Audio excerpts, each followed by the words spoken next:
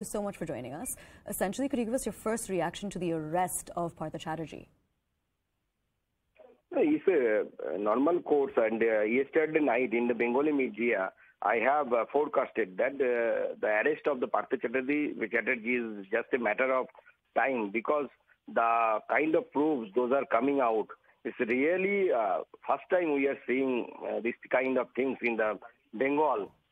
We are habituated to see this kind of things in the other parts of the country, but literally it is shameful for the people of the Bengal, because it is our tradition that we always kept our education and education department, and as well as the people those are associated with the education in high dignity. But it is really shameful for the not only for the people who are related to the politics, all the people for the Bengal, that it is really shameful. Our ex-education minister now has been arrested by the ED. Absolutely. Now, apart from this, his aide, Partha Mukherjee, has also been detained. It's likely that we may possibly see her arrest as well. What is your opinion on how this is going to impact the political dynamic in the state? Yes, even this Arpita Mukherjee or Banerjee, I don't know exactly the name, Mukherjee, Arpita Mukherjee, she has been detained and around 21 crore rupees along with golden jewelries worth of 50 lakhs have been acquired by ED from her house.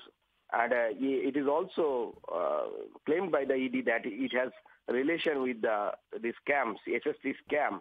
And not only that, it is not the ending. What we are getting from the media, update from the media, that Mona Lisa, someone named as Mona Lisa, she also has the several flats in the Vishwabharati and Shantiniketan, and it is quite shameful for the people of the West Bengal, and it is a nexus. It is an organized crime. Not only the Partha Chatterjee is involved, whole Trinamool Congress, starting and beginning from the district level to the topmost level of the Trinamool Congress organization, everybody is related with this scam. Absolutely. Now, essentially, the TMC is also distancing themselves from this entire matter. What's your take on that?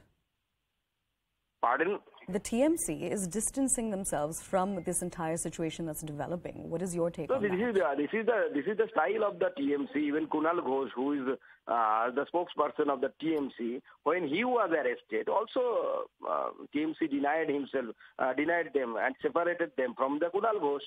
So that is the tradition of the TMC, but it is not possible for them, because we know what is the size of this scam.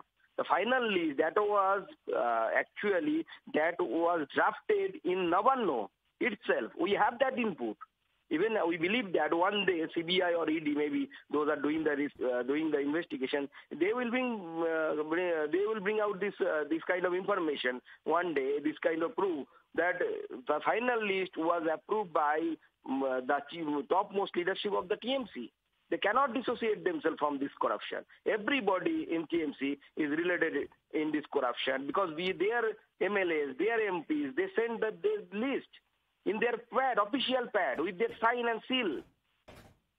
Now, this is a question that I had posed to another member of your party, Agnimitra Paul, but I also wanted to pose this question to you. The TMC has essentially alleged that this entire situation is due to harassment conducted by your party, and that your party is misusing investigative agencies. What do you have to say in response to that allegation? So this is the excuse to escape from this corruption. Ask them, who planted this 21 crore rupees in this Arpita's house? Who planted? I? Myself, Modi ji? Or ED officers? Who planted this money? From where is this money came? Why this Mona Lisa madam is the owner of 10 flats? Ask them why Mona Lisa madam has been promoted from assistant professor to associate professor within the tenure of 4 years. Is it possible? Is it not possible according to the UGC rules and guidelines? So everybody in TMC is related in this corruption. They cannot dissociate themselves, and there is no justification regarding their logic. There is no logic in their claim that we are harassing them. All right, Sukanta Majumdar, thank you so much for joining us and giving us your take on these latest developments. Let's